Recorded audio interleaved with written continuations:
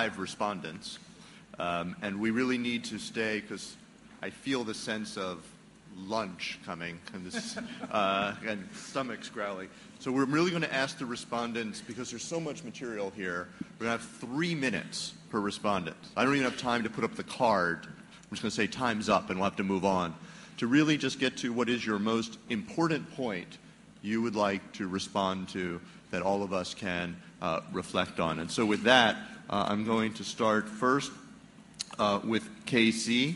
KC, my co-chair is helping me with that, who has had, we met in Delhi, has had extensive experience in terms of government and planning in many different roles, to begin our discussion. KC.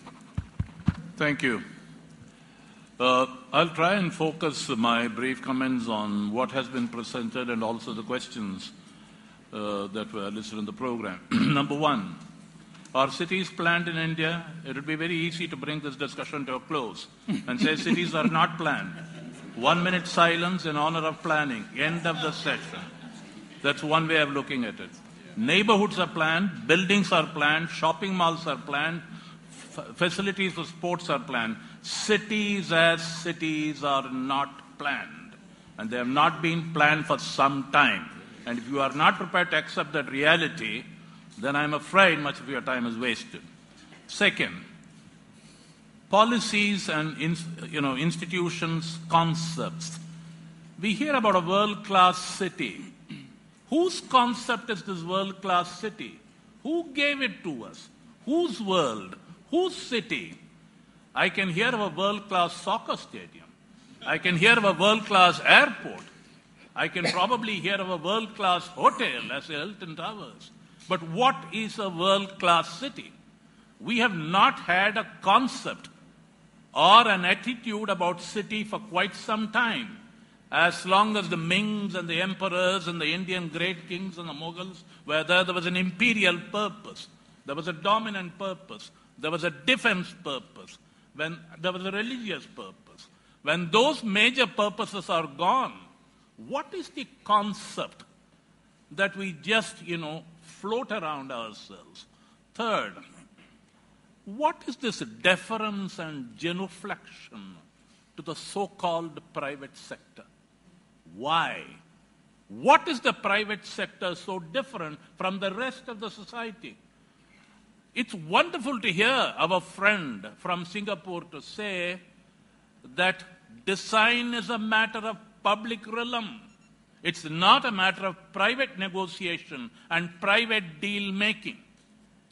Here we are in Asian cities trying to dismantle the public realm, trying to forget what we ourselves contributed to the concept of settlements and cities. If you want to hack at public realm all the time, you do not have the right to talk about a city which is for the people. Fourth, the instruments. That is again a question. What are the instruments? Same old toolbox, same old planner's box, same old regulations and so on. We are trying to fiddle around with some adjustments. You hear all these various things. One of the things that appears to be, and I'm very impressed by what Umar Samuli presented in regard to Bombay. And you find in all these city presentations, except in Singapore, this so-called conflict between the city and the region, the city and the state. Over a long period of time, we have been used to a limited municipal construct. The De Civitas Dei, the De Civitas Populi, small, little controlled areas.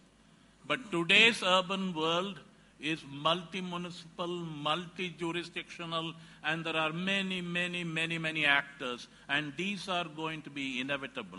In such a situation, we are busy negotiating space for various people, but we are not necessarily negotiating the space for the people themselves, represented by local government.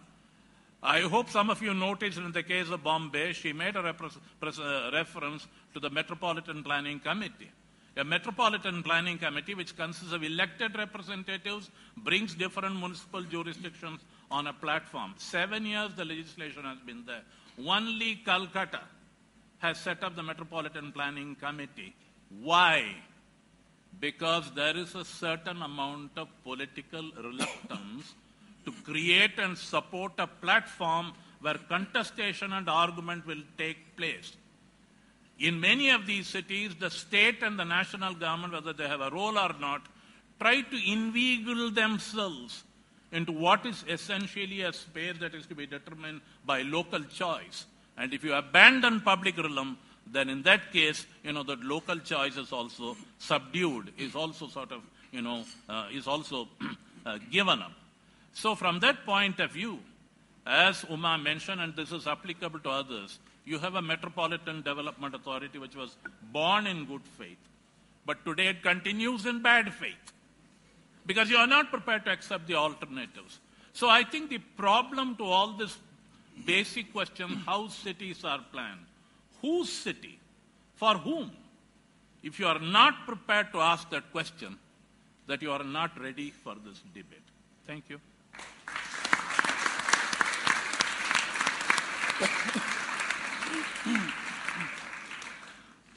Rahul Narotov, who's now at professor at MIT and has done extensive work here. Rahul.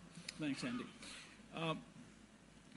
I think I want to sort of pick up on 2 points which were to do with integration, and I want to add to the discussion by raising something which I think has been absent in the discussions, which is the issue of making a transition. How do you move from one to the other, especially in the context of these visions? And I couldn't help, there's a kind of neatness in the presentations we saw, so I couldn't help but think about the sessions from yesterday, especially the one about inequality. And I think what we are trying to do is reconcile or blur these many binaries that seem to face us in these cities, a formal, informal, city, periphery, all the rest of it. And how do we do that? And I think that's a critical question for design. Darren yesterday used the word kinetic, which I thought was wonderful because I think Bombay is the ultimate kinetic city. It's a city where clearly architecture is not the spectacle of the city. Architecture doesn't represent it. There's a whole lot of other stuff that happens here. For me, the Ganesh festival is a wonderful intersection of community and identity, and it leaves no trace. It has no codification. The images of Singapore, the images we saw of Pudong, are clearly representative of societies where architecture is the spectacle of the city. And so I think when we talk about integration, we have to recognize other sensibilities of way urban space is used. And I think the kinetic city has a number of lessons for us there. Lessons of temporal use, of how landscapes can shift and adjust. I'm really amused in America when people in their cities celebrate and make this great effort to introduce farmers markets, to humanize their cities. And more than 50% of our cities are farmers market, and we are trying to dehumanize our cities in the kinds of visions that we project. And so I think this notion of the kinetic city, the notion of different sensibilities have to be part of the effort of integration. So it's beyond land use, it's about also spatial sensibilities. And this is not to do just with the city of the poor. The rich use the city like that in Bombay. I mean, if you drive on Marine Drive, you have these wonderful maidans there, these open spaces. And in the evening, after the sportsmen have left, they get transformed into these spectacular venues for weddings. Of course, weddings are an outlet for ostentation in our society, and that's a whole different issue. But it's just wonderful how the city can actually expand its margins temporarily, leave no trace, and in the morning the cricketers are back there on turf that has been untouched. And in the process, there's craftsmanship, there's employment, and there's a spectacle which is about identity. And so I refer to Richard Sennett, who yesterday I think shared with us some wonderful insights about urban design, scale, issues of complexity, overdetermined form, public space, the notion that contact is more critical than identity, and etc. And I think these questions lie more in the kinetic city than where we are actually locating them. And the last issue of transition, the reason I bring this up is, I think like in the question of energy, when we're trying to move, get out of fossil fuels, we have to make transitions through other modes of energies, and that's a recognized model. I think we've got to ask that question for cities. We can't jump from our present situation to some ideal condition. The city here is not about grand design, it's about grand adjustment. Thank you. And we'll turn now to Enrique Norton, architect in Mexico City and now in New York, to pick up on this. Well, Enrique. thank you very much, Professor Altman. I want to share a reflection, probably a preoccupation, and maybe a little bit of a provocation, as I sit through these conferences and at the same time visit new cities to me, like Mumbai and other Asian cities. I get a bit concerned that we are seeing that the proposals that we hear here are mostly what I would consider, or I fear they would be, most of them obsolete solutions, very outdated mechanisms, and many stereotypes that are based basically on a very failed profession, which is planning of the 20th century. We have seen that planners, and please, I don't mean to offend anyone, and excuse me, have only showed us a totally lack of imagination. I don't think that the two-dimensional city that we have been using for the last 100 years has anything to do with the city of the future. Here we are sitting in Mumbai, a city that obviously is eager to reinvent itself, and become one of those cities of the 21st century. And again, we are looking at solutions of 19th century and maybe first half of the 20th century. I think that, or I wish, we could, have here more visionaries. We cannot keep on looking at plans by meaning two-dimensional representations of cities, or statistics and a series of numbers. We're seeing no visionary work. Why aren't cities investing in vision? In vision, and I mean physical vision, multidimensional vision. I very strongly believe the city of the future is a multidimensional city that does not relate to the pre-modern city or to the many failures of the first half or middle of the last century. We are here facing more densification, more congestion, and at the same time we need to invent more new public space. And the only way to be able to do that is to start thinking literally in a multidimensional city. By that, I don't mean building high only, because that is still, if public space keeps on being just a two-dimensional condition, we're doing nothing. We can see certain moments in Singapore, which I visited recently, that are really thinking into the future. Hong Kong, maybe, other Tokyo in certain aspects. But I think cities like Mumbai, cities like Shanghai, cities like Dubai, and Shanghai and Dubai are already gone, but Mumbai has a great possibility for that future. So that's really what I wanted to share. Why aren't we looking into the multidimensional city of the 21st century? And please stop looking at the failed planning profession of the last century. Thank you very much.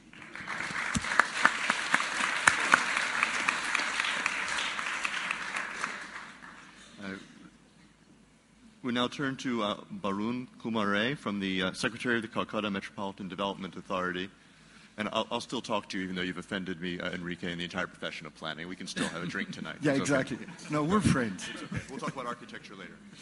Well, I'll start by relating a small anecdote.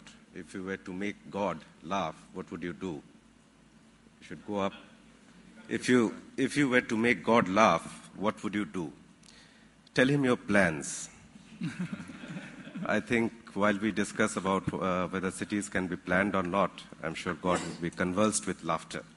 Anyway, the point that I would like to stress upon here today is the conflict that we have between central planning and local planning. We have been discussing about this in our over the past 2 days, and I feel that this is the biggest issue that confronts a city government today. The problem of multiplicity of plans and agencies and the ad hocism in planning that we have, especially in India, that is I think the biggest challenge that is confronting large cities like Mumbai or Kolkata, or for that matter, Delhi. It would be very important for us to resolve these issues And to resolve these issues, as we have tried to do in Kolkata, we have a Metropolitan Planning Committee which has representations from various chairpersons and representatives of the panchayat areas. For example, Kolkata, just like Mumbai, the metropolitan area encompasses a large portion more than the city core as such, which in Mumbai as well as in Calcutta, I would say is about 10% of the entire metropolitan area. So unless we have representatives and the aspirations of people living in the fringe areas is met, it is very difficult for us to prepare the development plans or the plans for the city and plan as a whole. Secondly, we have been passed down by the 74th Amendment Act of the Constitution. The 12th schedule of the Constitution says that there are 18 functions which have been devolved to the city governments. But where is the city government? As we have been seeing, especially in India, the city government is non-existent. So the point that I'm trying to make is that we may plan and we may plan, but where do we finance those plans? What would be the role of the state in partly implementing these plans? And the issues of convergence and governance, which is very important, I think we should dwell upon in our deliberations. Thank you. Thank you.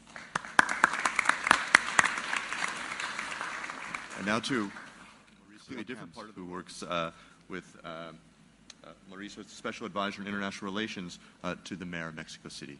Thank you very much, Andy. Really like very much this dubious honor of being the last one to speak before the lunch break, because it is surely makes everybody think, I hope this Mexican guy finishes up quite quickly so I can go taste the chicken curry. So I'll be very brief. First, I can agree more with Casey, but I have some things that also have to be put into consideration. One is that given competitive and the uncertain economic environment, the cities need what's been said here, what we can ascertain from all these 2 days is that cities need to evolve into competitive strategic planning to get the most effective planning out of their limited financial and human resources to achieve the targets. It's certain that the capital available to any given city is highly elastic and only flows to cities that show potential and show well thought out planning urban futures. In that sense, one key challenge, in spite of cities' particular governance issues or due to them in many cases, is that in order to be and to be more efficient service providers and wealth generators, the planning of the city's development strategies has to comprise well-positioned and well-timed public, private, and civil society strategic interventions in order to significantly be able to alter for the better the development path of the cities. If these 3 sectors act harmoniously and decisively, changes are likely to go faster and deeper, and this is particularly important for planners and policymakers, as lots of empirical evidence show that changes of cities can be done in enormous ways in time spans as short as 10 to 20 years. That's one of the things, reflections I have to make. And the other one is very quickly about what Sheila Dixit said today about giving word of the constituency. We couldn't agree more. Major Brad in Mexico City has to be able to give the best for the public interest, and what's a better way to do it? Well, to be able to give the people a little bit of voice. And in that sense, I'd like to share in this last 30 seconds I have, one experience we had very recently. In July, given that climate change, as Nick Stearns very brilliantly put today in his keynote presentation, is one of the key issues for societies and one of the foremost challenges, Mayor Brad posted in July a green referendum that started with the people up with the younger generations of up to 14 age olds, because we sincerely think that in ethical terms and practical terms, this is the generation that we're going to give the city as an inheritance, so they should have they should be able to have a word.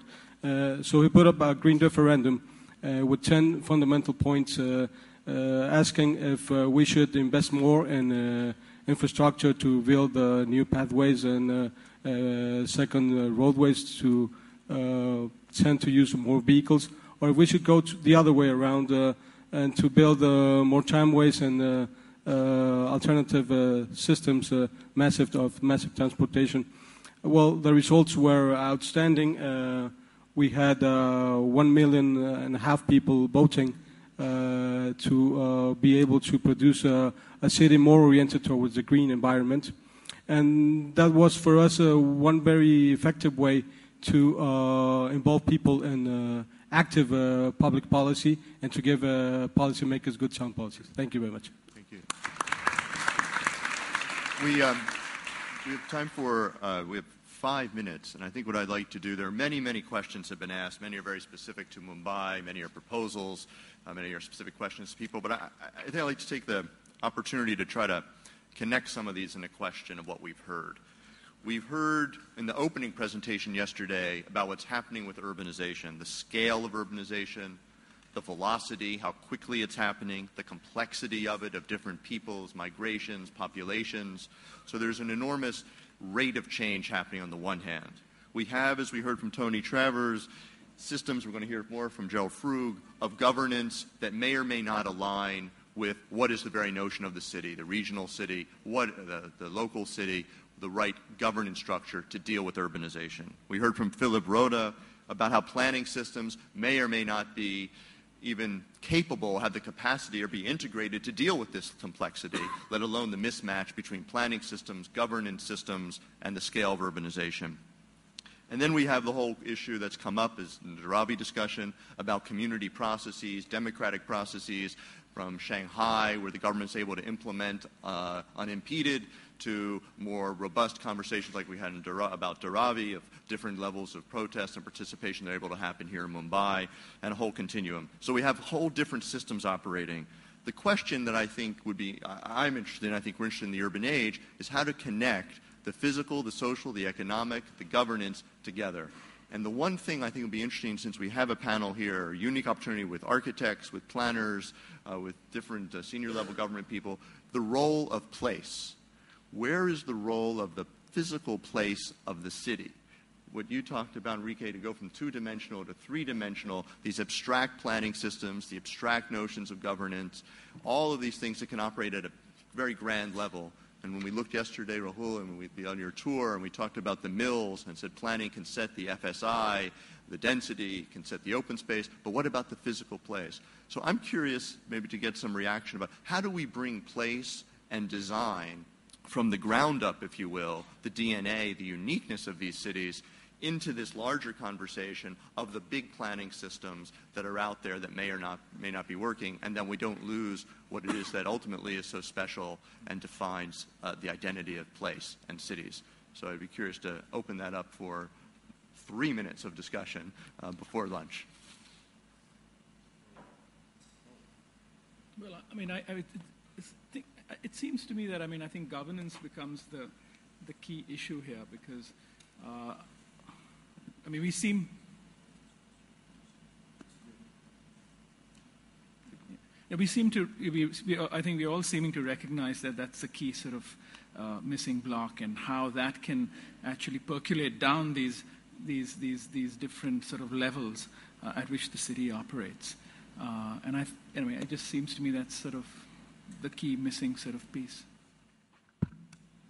I think in regard to space, you also have to look at it from a scale.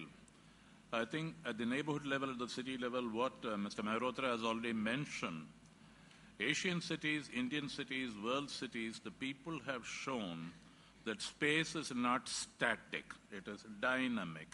It can be used and reused in different ways to connect itself to the different functions of the city.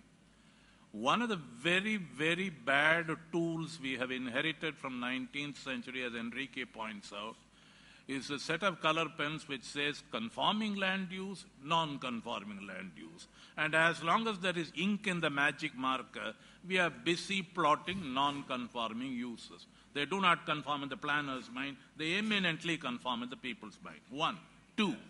The concept of gated communities is not restricted to communities. It is being elevated to the city scale, to the metropolitan scale.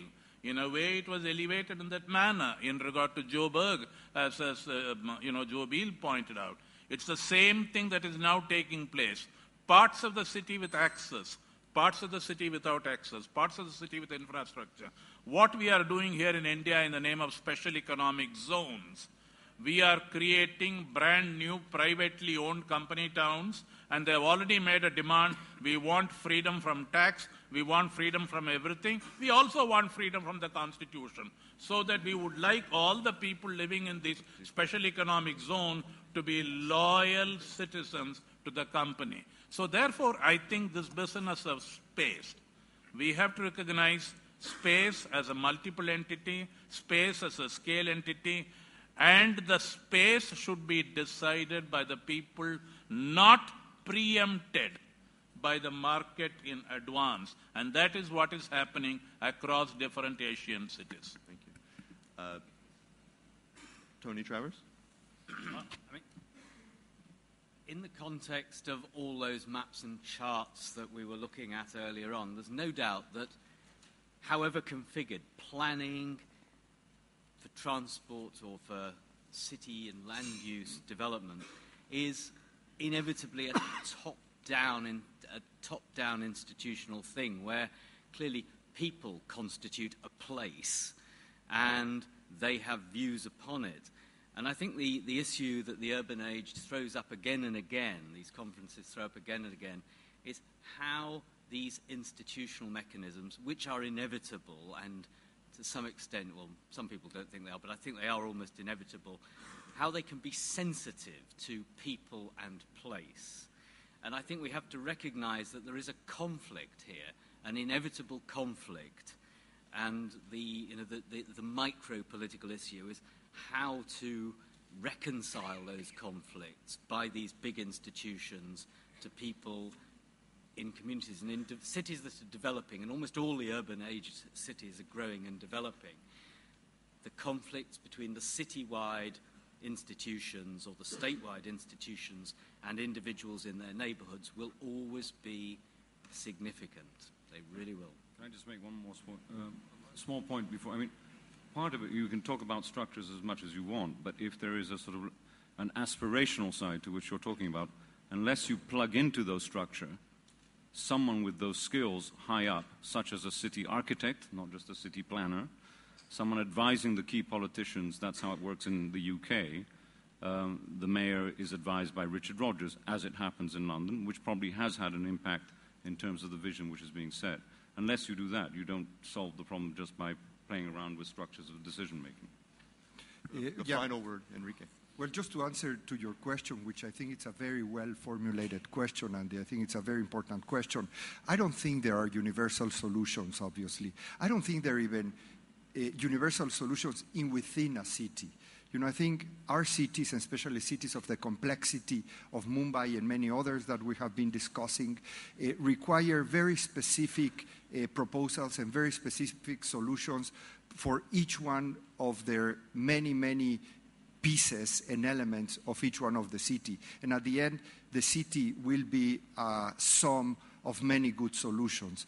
And all I wish, and I agree completely, obviously, with what Ricky just described, unfortunately, for the rest of the world, London is a highly sophisticated city, and it's very difficult to apply those conditions to many of the other cities that we are discussing, being precisely London one of those pre-modern cities with a very strong pre-modern structure. So now it's other the issues that London deals with. I only wish that people that are making decisions in our city would believe more in creation and imagination, and less in formulaic solutions. Thank you. That's great. On that note, let's thank everyone here. It's been a very rich session.